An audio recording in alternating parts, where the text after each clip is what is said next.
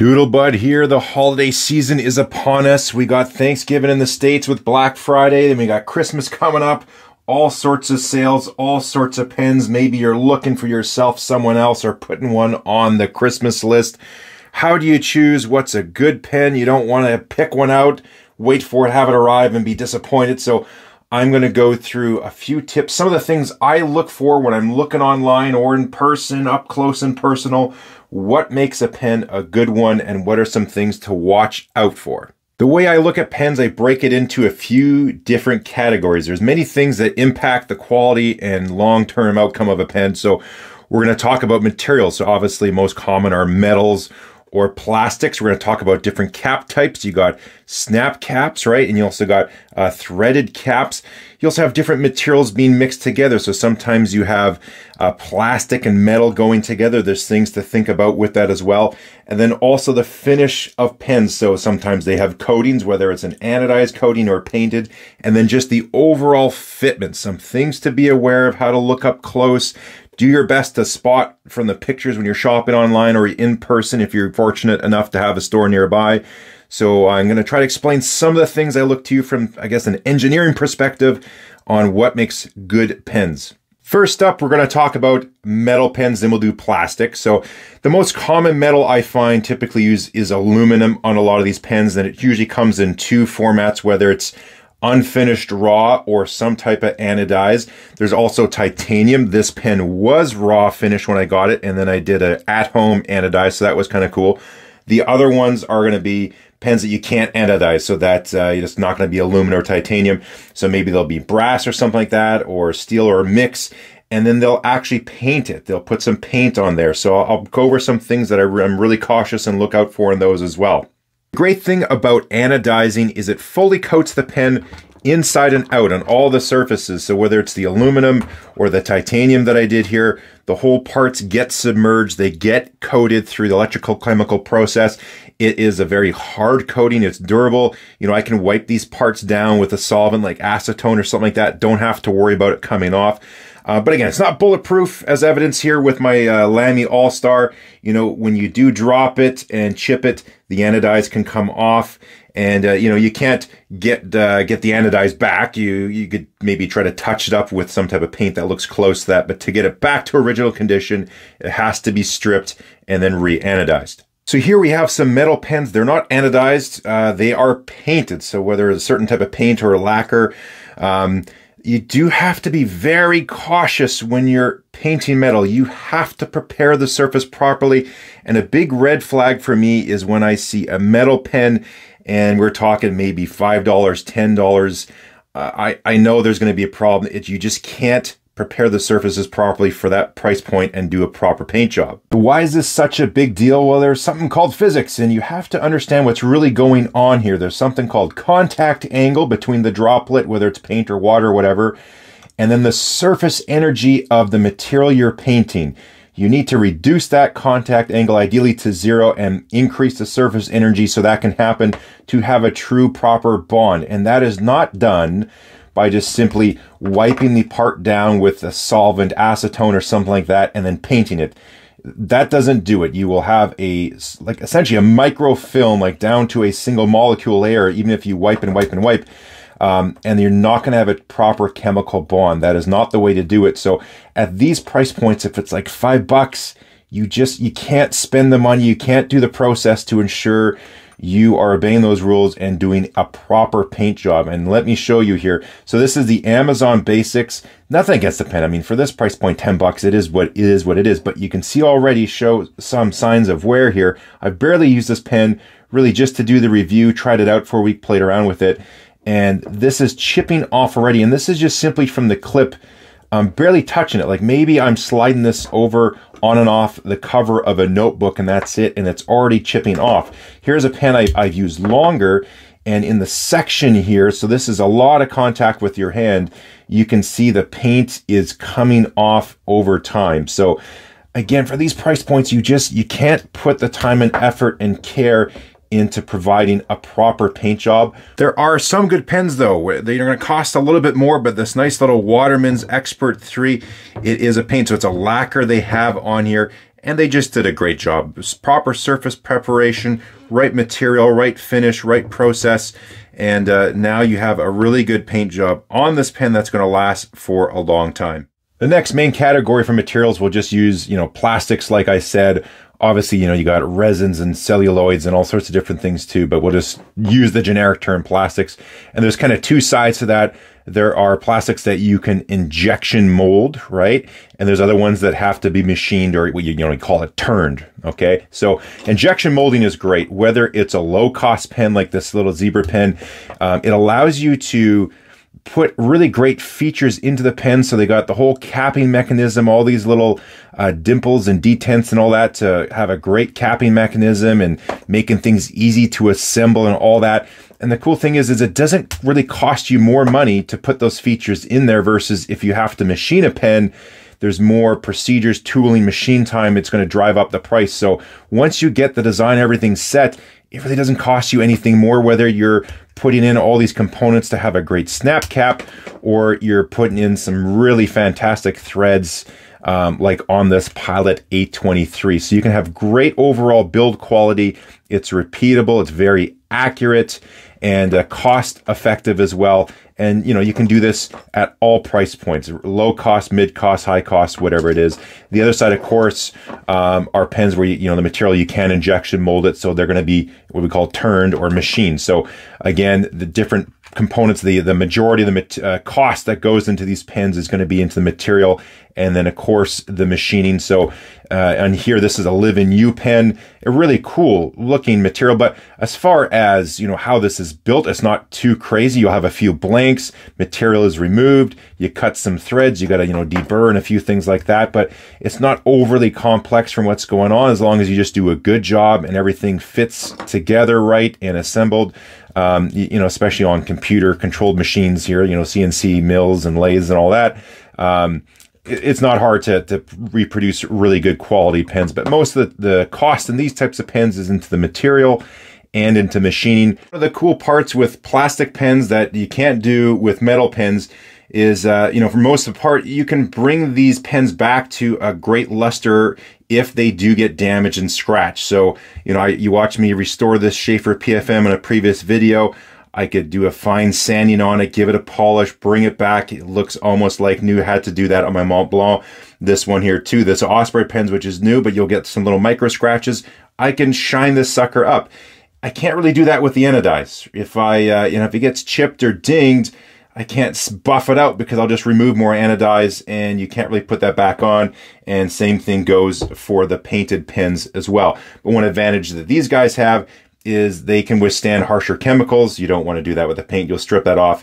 And so if you exposed, solvents to these plastic pens and painted ones, you can really damage them as well. So you just got to think a little bit what you're doing, pros and cons for each material. I went over some basics when it comes to materials. Also talked about, coatings and surface finishes. Now we got to put these pens together, right? So we got to make sure that's done properly.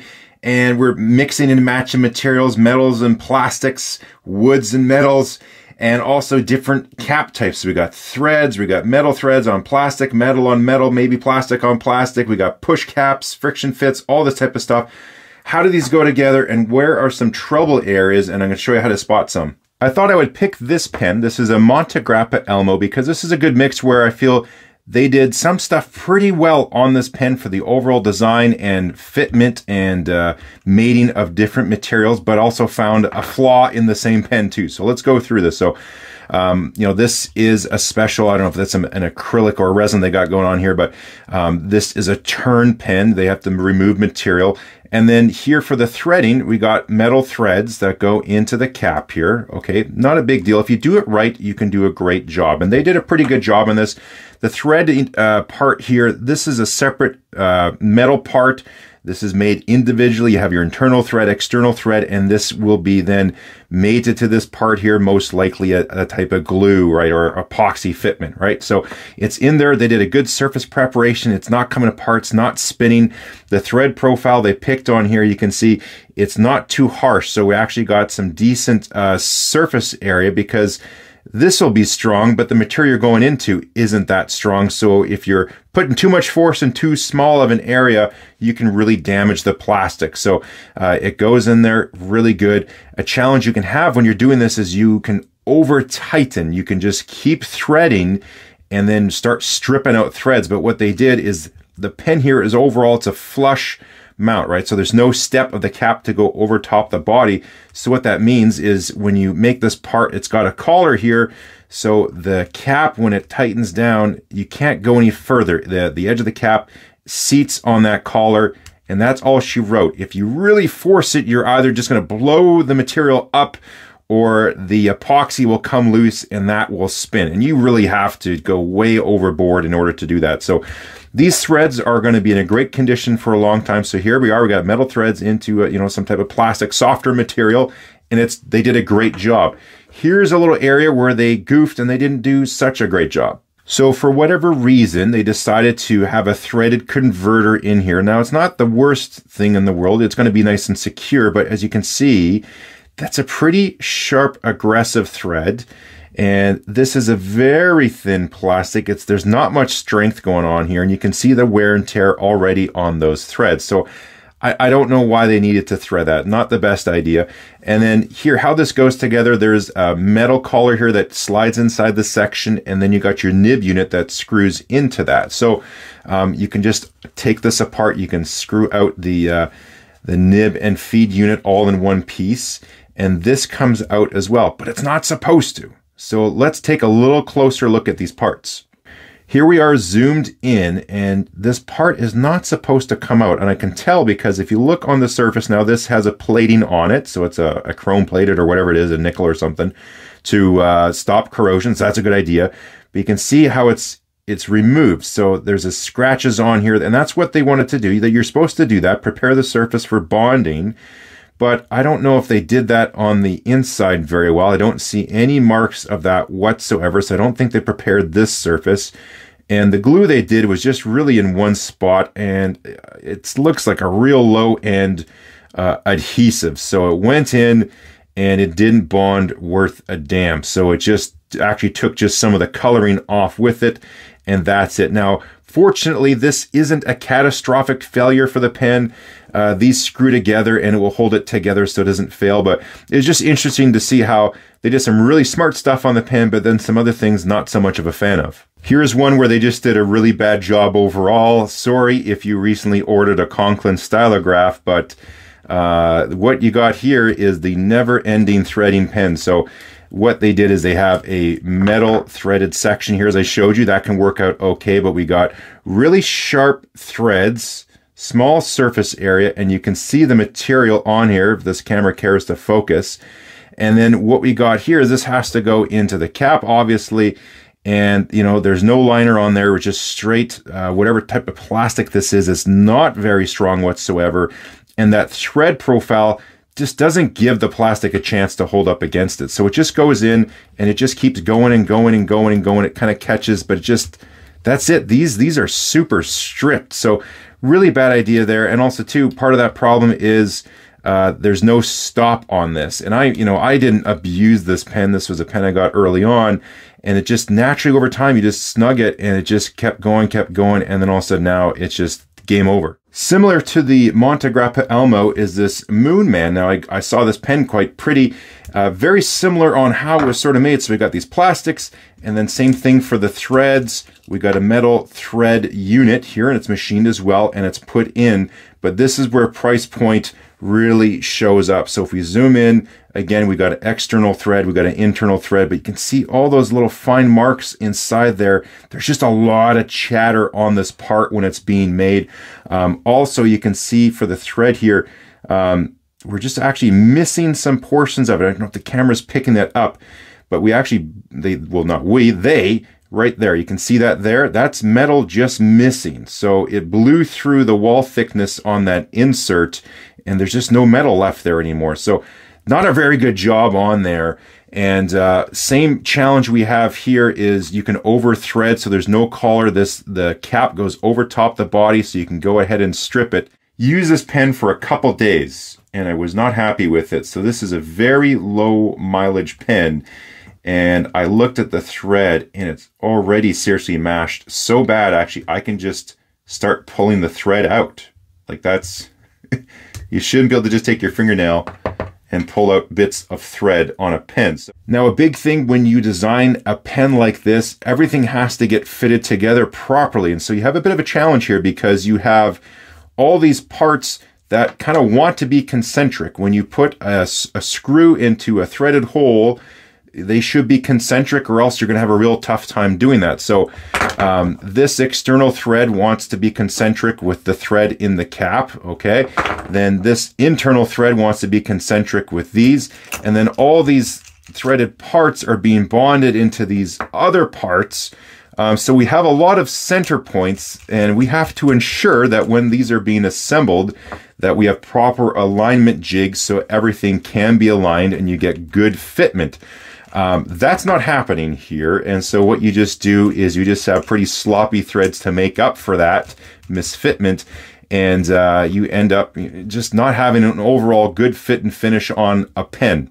So at all sorts of price points and various manufacturers, there's going to be pens that were done excellent and some where there was a few little misses. So for example, on this Visconti Rembrandt, I like the pen. It's got this magnetic cap, not too shabby. There is a bit of a issue with the part of the inliner and the cap catching on there, and it might not seat properly. You got to give it a wiggle, but not the end of the world. But it didn't take long for this cap band to start to wiggle and then eventually fall off. And when I looked at the parts on here, they just weren't prepared properly. So again, the surfaces weren't prepared. So I actually had to just go ahead myself, prepare them properly, sand them, put on some proper 2-part epoxy, and now that sucker is on there.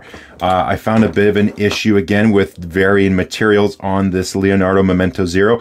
Beautiful pen, like fairly well constructed. Everything goes together quite nice. All this is really great until I came to the blind cap. So here, again, we have metal and this plastic. Now that doesn't have to be a problem, but if we can zoom in and you see all this lovely dust on here, yeah, it's chewing this up. So a bit of a miss on there. It does stop, so you can't go down too far. Once it's seated, it's seated. You can't over torque, over tighten it and start really stripping stuff out. But the big part was just the thread profile and the pitch on here. It's just not appropriate for these mating surfaces. So for this pen, if you got one of these, it's a good pen, but I don't like to use the blind cap. I think the only time I use the blind cap is if I make a video to kind of point things out like that. So I just unscrew it like a regular pen, fill it that way, and away we go. And it seems cap bands is just a common area to have an issue like I showed you on the Visconti. So here's one where it just spin around. And now some of them get put on there and they're crimped on there. So the things won't budge, or they're just done with proper adhesive and preparation. But again, you don't have to go too far to find problems. So here's a fountain pen Revolution Himalaya, and you can just hold that cap band and the sucker spins. Probably shouldn't be doing that. This Noodler's Ahab, it's not too bad, but I think it will get worse over time. I grab it, I can spin it. We got a little bit of wiggle on there too. So just something to keep in mind. And when I look at stuff online, I look at all these little details and think, sometimes you can't see it from the pictures. Like if you can see it in person, you can maybe pick up on it, but these are just things I think about. I wonder, well, did they do a good job in surface preparation? Can I zoom in on the picture? Can I see little details? Was it crimped or is that glued? And then I try to make my assessment on if that's going to be a problem or not. So now moving on to cap types, we got threaded caps. I'll do pop caps next. Now, for threaded caps, there's really two ways. Either it's injection molded, like on this little Kaweco. So you can make beautiful threads very economically. It doesn't take any time. It just happens magically when you make the pen and they come out absolutely wonderfully. Or you're going to have to cut it into the material, whether it's like a resin, an ebonite, or if you got metal pens as well. Now, when it comes to threads, you can have what they call a single start thread. So there's one starting point in the thread, or like say on this Pelican, this is what they call a 4-start thread. So on here, it's, again, maybe I should have picked a better contrasting pen. But when you zoom in really close, let's see if we can pick this up a little bit here. You can see where the thread starts. So let's find a spot right here. So a thread starts here. There's 4 points around this pen where it does that. So every 90 degrees, there's another one. there's another one, and there's another one. So there's 4 starting points on that thread. What it does is you can have a kind of a faster threading pen, but you also have a lot of engagement of thread, so it's nice and secure. This is also done on Ranga pen, so this is less than a turn, about 3/4 turn, and this is a 2-start thread, and they have a nice pitch angle on there, so it's a rapid open, rapid close pen. So that's a great thread on that pen. And even this little Jinhao, I reviewed this recently. I don't know, it's like a $2.50 pen. 3 turns for me is a little bit much, but again, low price point, injection molded, great threads, and instead of metal on metal, they actually have an insert on here this time, so that's going to help with longevity. Although they did go to plastic on metal in here, and again, you can see that residue, so they almost had it, but not quite. Now with metal pens, of course, they're going to have to get machined. They're going to have to get turned into the parts. We got this little Enso, quick open, quick close little pen. Pretty good job on here. One nice thing with these pens is so it's anodized. Now the anodize actually helps with thread longevity. When you have like materials and they go to thread, they can kind of bind up and get a little bit smushed up. That's what we call that galling.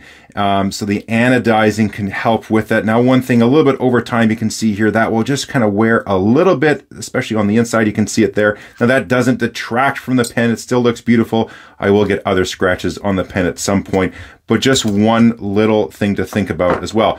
But on the Faber Castel, so this is a black anodized aluminum pen as well. But what they actually did here is going to require me to zoom, but there's an insert in here as well.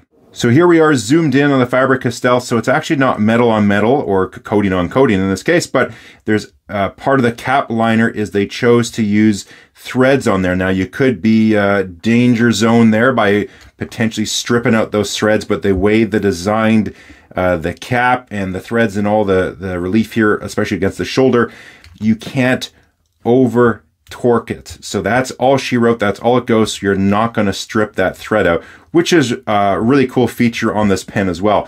We're going to zoom back in. I'm going to have to show you another feature. So this will be hard to see on online pictures, I guess, but so this is just something you got to kind of be aware of. That's why I'm doing this video. So this, again, this is a 2-start thread, so that's great. Now, when you cut the thread, if we can get some type of focus, the thread will go all the way down to the edge of the material.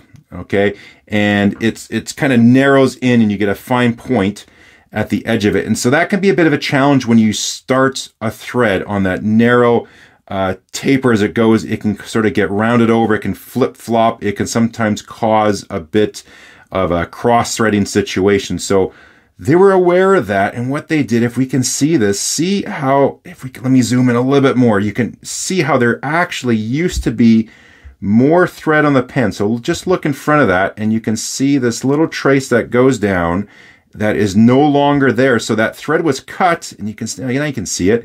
It was removed, right? So that started all the way right about here, and they removed that part of the material until we had like a nice full width of the thread. And then even on the side profile, if you can see that's angled up, they chamfered that. So when this pen threads, you're getting a nice full width thread.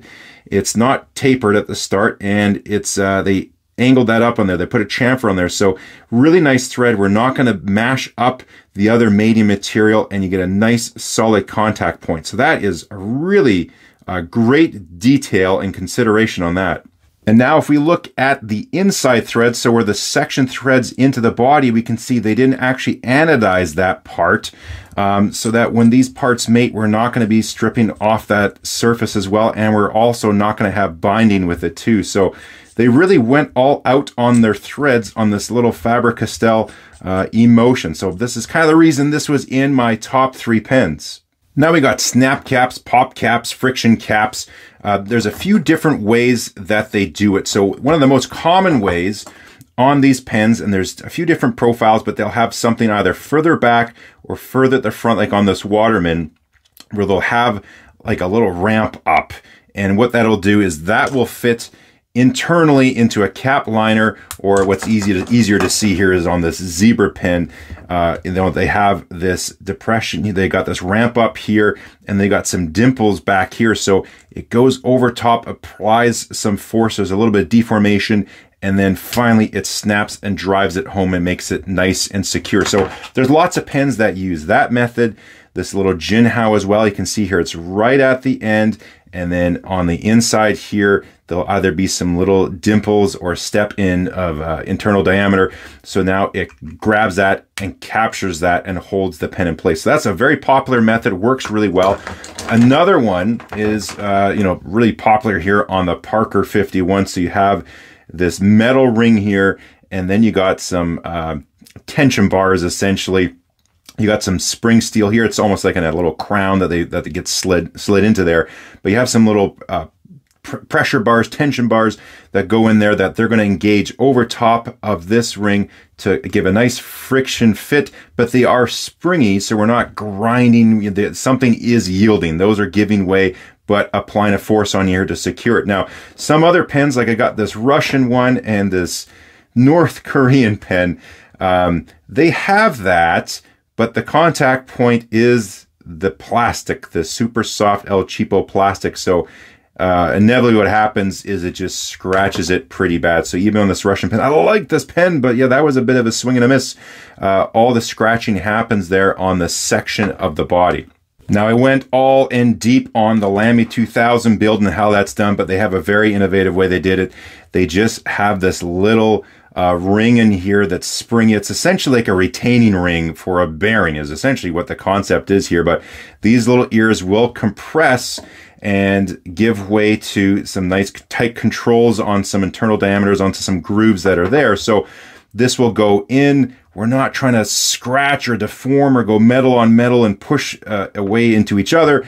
These will squeeze lightly into the pen, and then they'll expand again once they get into that diameter that's in there that's going to allow them to open up, and you get this nice satisfying snap. And like I pointed out before, you can't over jam it, so you can't push harder. It doesn't let you over cap it, I guess you could say. Now on this little Schaefer PFM, it has a similar type idea, but it's really just to press against the inner cap. So it works okay, not as well. And then on this vintage Aurora 88, beautiful pen. I think this is really just a gorgeous looking pen, but they got that ring there and it's really just scratching against the inside of the cap. So a bit of a miss on that one. I know some folks have them and they're in great condition and the fit is nicer, but it is a bit of a, I don't care for that design feature where you're just scratching metal on metal. It's going to wear over time. Now I love the thread job they did on the Faber Castel Emotion. This is the Ondoro, and so we got wood, we got metal, beautiful, cool looking pen, and it's a snap cap as well, but all the snap cap business happens with this little collar. Now, I haven't had a problem, but I am a little weary of it as just the profile. It's a pretty steep step up, and also the plastic, it just, I don't know. I wouldn't be surprised if at some point down the road that could potentially chip. So I think that could have just been revisited a little bit more. It does work, but I see that as a potential failure point. Let me know in the comments if that's happened to you or know someone that has. So one thing we all want to avoid, of course, is just a flat out terrible pen. And I'm going to give you what I call the terrible pen of 2021 so far. If we could focus, this is the most terrible camera of 2021. This is the most terrible pen. This is the Lambitu 3088. So this is the ripoff of the Platinum Caritas. I did a review and I think I was just in a fantastically chipper mood that night. Because I really should have been much more harsh on this. Just to get the clicking mechanism to work, I had to like sand and do some work on those parts. I've heard some people, after just a few clicks, the thing jams up. Construction, I mean, it looks pretty, but don't let that fool you. 1/10 the price of this versus the proper one is 1/10 the quality. And the piece de resistance we got here is the amount of nib dry up you get. And look at those ink boogers. I have never seen something that bad in my life. It is like some new organic life form growing on this pen. Don't know if that helped, but just wanted to point out some of the things that I try to look at, and I'll zoom in on the pictures and see if I can pick that up online or when I go to a pen shop to help me determine if it is a well-made pen. Obviously, afterwards, I want to look to see, is it pretty and look good? And then what nib does it have? Am I going to like that or the filling system? But To me, all of that is secondary if it's not built properly. I would rather fix a misadjustment in tines, which might take 30 seconds or 5 minutes if you're slow. But if there is an inherent problem with an overall build of a pen, it doesn't matter how good or how bad the nib is. So again, questions, comments, likes, subscribes are always welcome. There's no shortage of pens now and materials. There's all sorts of kinds, and I went through a bunch here. I got pens everywhere. So hoping this will help your holiday shopping season. Hope you find some good deals. Here's to hoping you get a good pen, and we will catch you next time.